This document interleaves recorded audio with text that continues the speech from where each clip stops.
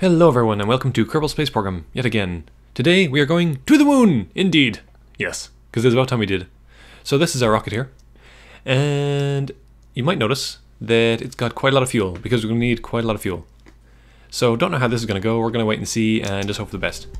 So yeah. Isn't it pretty? You'll notice there's a lot of struts because we're going to need all of them. Now, clear and proceed. So here we go, and we're off. Now you'll notice here I'm using something called asparagus staging. I haven't used this before, but it's very useful. Basically, we're going to drop 2 fuel tanks before the rest. They're going to empty out first, and then we're going to drop them off. So you'll see at the side we're draining more fuel out of 2 tanks than the other tanks. So yeah, it'll make sense in a minute. And wait for it. Wait for it. Any moment. And drop them. There we go. So the idea behind this is, it's probably not very realistic, but in KSP this works, and it's actually quite common because it means that every time we drop tanks we're losing weight, and we're still getting as much fuel as possible, so it's the most efficient way to do it. Now, so we're about 10,000, we're going to start our turn here. Turn over to about the first point, and steady there. And now we're about to drain out of these 2 tanks, so we're going to empty these soon. Or drop them. And away they go. Okay then, so now we're down to just 1 tank.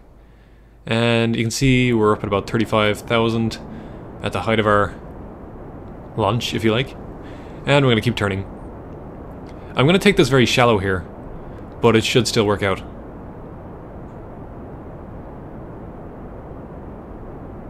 Now, so we're just watching this here, you see it's at 63,000 now. We want to get this to about 100,000. Then we can stop. Because that's where we're going to try and orbit. So 79, 80, 81, 82, 85. You see it gets faster as you go. So, and stop. There we go. And now. So now the top of our launch, if you like, is 100,000. So now if we put a maneuver there, and if we accelerate there, you'll see that now we make more of an orbit. And we want to get it fairly even. You'll actually notice that those 2 points switch there, the apoapsis and the periapsis. And when they switch, that's around the point where they're the same values. So, yeah. When you see them flip, you can stop. So that's roughly about the same, I think. Might just adjust it a little bit. It's 104, 103, yeah, that's close enough. Alright.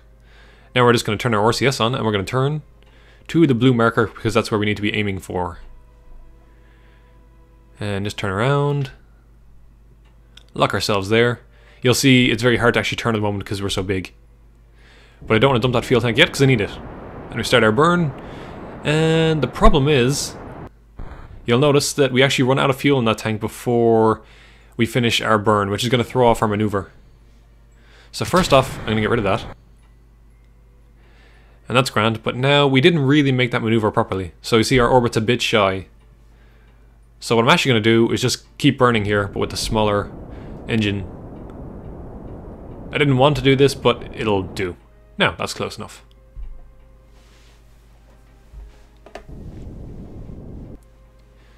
Now, there we go. As I said, once you see those turning around, that's pretty much when they're the same. So now, we're just about there. Yeah. Ideally, you'd want to get those to spin around to about 90 degrees, but it's close enough. Anywho, now we're in a stable, what they call a parking orbit.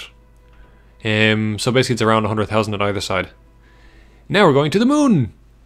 And so there's a couple of different ways of doing this. The most efficient way is not what I'm going to do. Actually, the most efficient way is like burn basically straight for it from the ground. But basically, roughly what you do is you set it up so it's about 90 degrees from you, as it is now. And then you just kind of burn at your lowest point and hopefully get an encounter. And as you can see up there, we're getting an encounter. So I'm just going to get gonna see what I can do to get an encounter without using too much fuel. Yeah, there we go. That's the minimum we have to do to get an encounter of the moon. And now. You'll actually notice here I'm burning before I get to the maneuver point. And the reason for that is you see that if you look down the bottom where it says what the estimated burn time is, it's about 2 minutes that I have to burn for. Now the maneuver system, basically, the maneuver system says that if you burn, you know, all of your fuel at this exact point, that it'll get you there. The problem is that's not possible. So what you do is you burn half before you get there and half after it. So if your burn is 2 minutes, then 1 minute before you reach that point, you burn. So yeah, you get the hang of it after a while. Now, so that's roughly the same. So it looks like that's going to get us to the moon.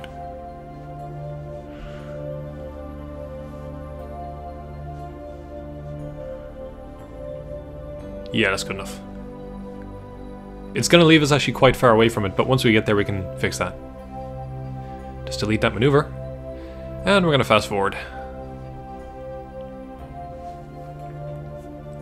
Oh, and of course, I'm actually going to set the moon as a target. I don't really have to do that, but it's handy later on. It just shows you where it is and everything. Now, let's fast forward. And we get this nice view of us soaring away from the planet.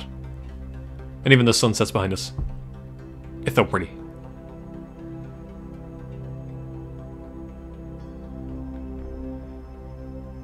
And we're heading to the moon! Now of course this will take a while, but if we fast forward it won't take too long. Although I might skip the video here just to speed things up. Just a tad. Now we're just about there. And you'll see, once we get there, we're going to kind of loop around it. We're not going to actually do that, but once we get to that point where the blue line ends, you'll see the view changes and it makes it easier to see what's going on.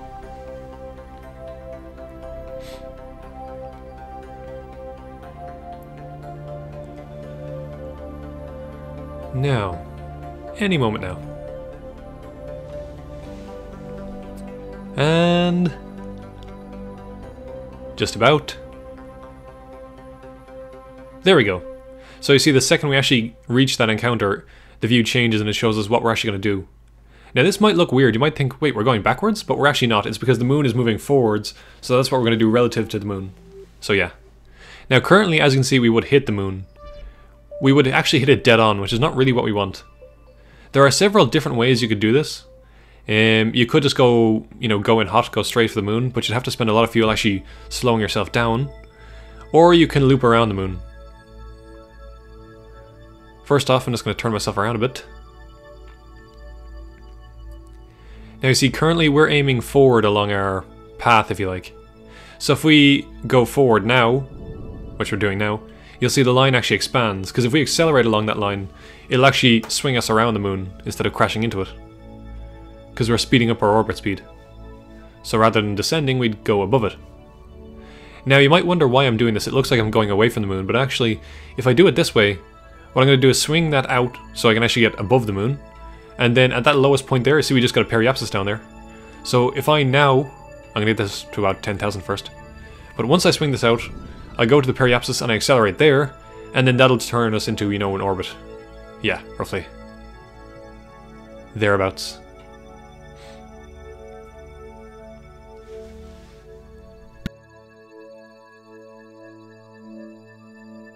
Now, so just add a maneuver there. And at that point, see, so we go to that point and now we slow down. And see, now that brings it into an orbit. But if we hadn't sped up first, we would have crashed into the moon, which would not have been nice. Now, I'm going to go for a very loose orbit here. There are, again, several ways to do this. I could just shrink this orbit right down. But I'm going to do it this way, just to be safer. So that's fine. So now we just need to speed up until we get there. Although I will turn around first.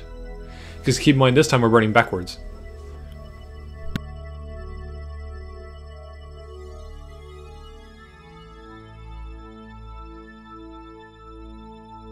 Because again, if you want to increase your orbit, you speed up along the orbit, but if you want to go, if you want to decrease it, you slow down. So you burn backwards, because that's the only way you can slow down. So now we're doing our burn. And you see we're bringing that in now. The blue line is what our actual path is. So we want to get that close enough to the orbit. And stop. There we go. So now we have an orbit. It's a bit weird, but it's an orbit. Just going to kill that maneuver there. And so this is where we currently stand. So now what I do is I basically wait until I get to the lowest point again. I've actually swung around the whole way just to be sure. And now I'm going to turn this into a smaller orbit.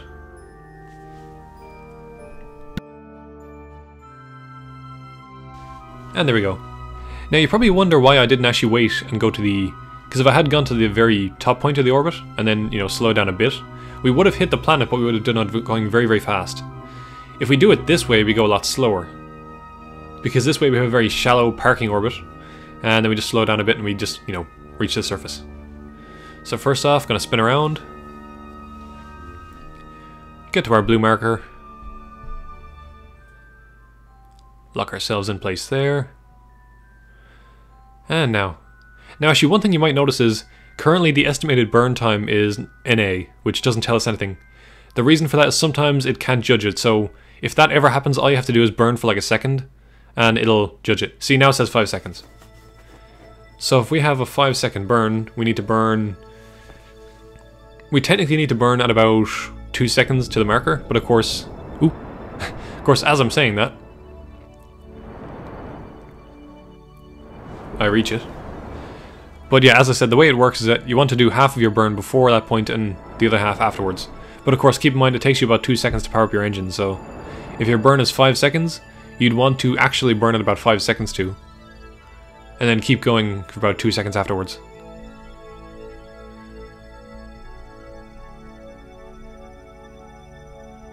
Now, so we have an orbit. Gonna kill that maneuver. And again, this is a parking orbit. It's one very slow, stable orbit around the planet.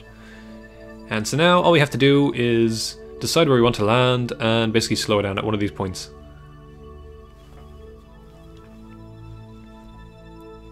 So I'm going to go to my apoapsis and I'm going to set a maneuver and slow down just a tiny little bit. And you can see that puts us down on the moon.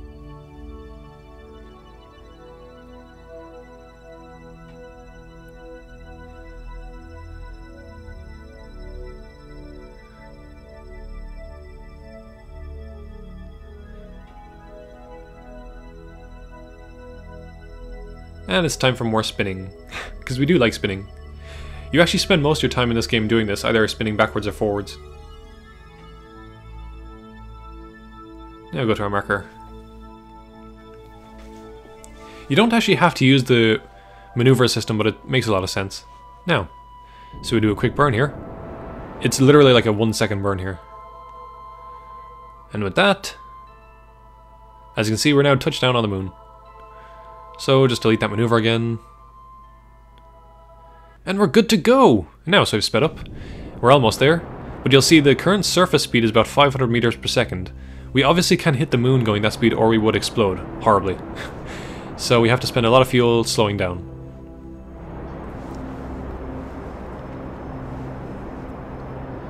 So we're just gonna, you know, trim off most of the speed here.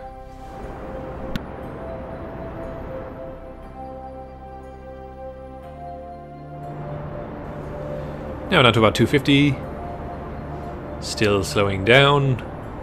I'm also tilting as well, you'll notice, because that green marker is showing us, you know, our path down to the surface. Ideally, we want to accelerate along that path. Because if we're burning sideways, that's killing our horizontal movement. But we also have to slow down our vertical speed, so... If you kind of stay on that marker, it'll do both. Now, so we're going quite slowly now. Keep in mind though, every time you stop, you know, thrusting, it's gonna basically speed up again very fast, so...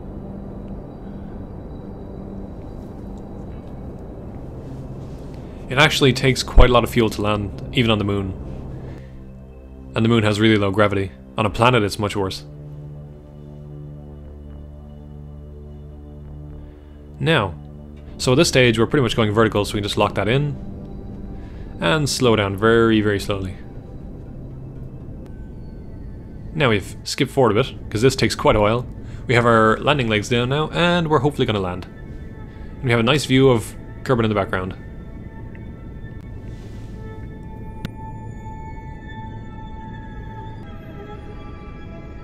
Skipped again, and you can see we now have a shadow, which means that we're very close to the surface. If you actually watch the altitude meter, you'll notice it says 2,000 meters. You can't really rely on that when you're landing on a planet. You kind of have to go by eye. It only makes sense on Kerbal. Now. And our shadow disappears. That's a glitch. Ignore that. So we're just about there. Steady does it. Just inching down.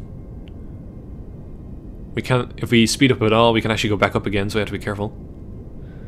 Just going very slowly. Anything below about, 3 meters per second is perfect, so. Easy does it. We're actually sliding a bit here, which is bad, but it's too late to kind of fix it now. Gently. Gently. Down. See, we're going up again now.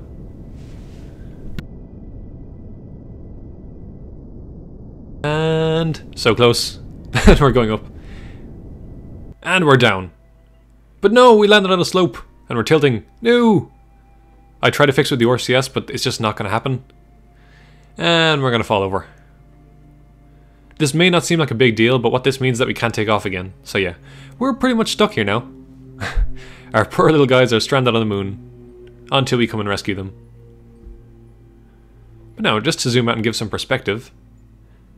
We're that tiny little dot there. So yeah, even the moon is actually pretty big. And you can see we actually have a decent amount of fuel left. If we were upright, we would actually have a good chance of getting home. Although in fairness, that fuel probably isn't enough to actually escape the moon.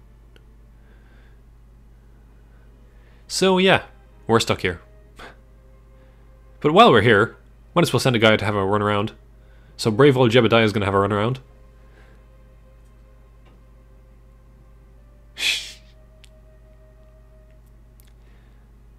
And of course, because this is the moon, if we have a little jump here, you'll see we go quite high. So we did it! We actually landed here. This is harder than you would think. But, yeah. As I said, as it stands, we're pretty stranded. So we're going to have to wait until we get another rocket up here, which can take these guys home. In the meantime, huddle up inside. And we're done.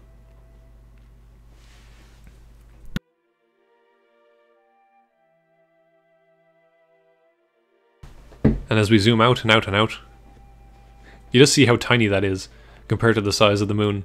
And the moon is actually one of the smaller objects you can land on. If we keep going out, you'll see there's Kerbal back there. And if we keep going out, we see the other moon, and we see all the other planets. So as you can imagine, it takes quite a while to get there. But we'll do it. Sure, why not? Anyway guys, this has been more Kerbal Space Program. And good day!